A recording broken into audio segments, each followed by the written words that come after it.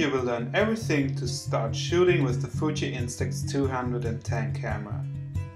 This camera uses the Fuji Instax Wide film. Mini film does not work with this camera. I've already loaded the camera with film. If you want to know how that works, check out the link. Press the red power button to turn on the camera. The picture counter shows the amount of pictures left in the camera. The default position for the camera's focus is 0.9 to 3 meters. If you want to take pictures of something between 3 meters and infinity, you press the corresponding gray button once.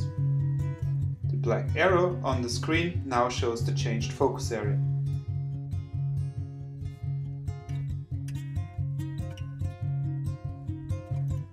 If you turn off the camera and then turn it on again, the focus area will reset to the default area of 0.9 to 3 meters.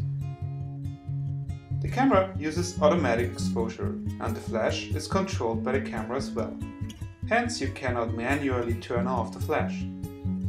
If you want to be 100% sure that the flash fires, press the flash on button. But usually the camera is pretty accurate in deciding whether to use the flash or not, so you don't have to do that.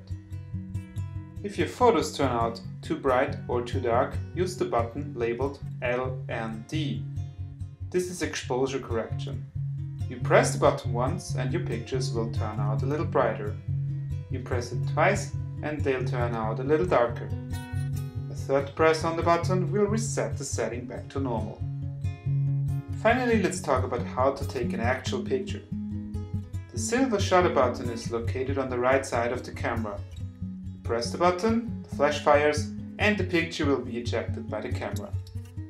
The picture then starts developing from a white surface, and after about 5 to 7 minutes you'll have the final picture in your hand. And that's it. If you have any questions, feel free to post them to the comments and don't forget to subscribe to our channel for more videos.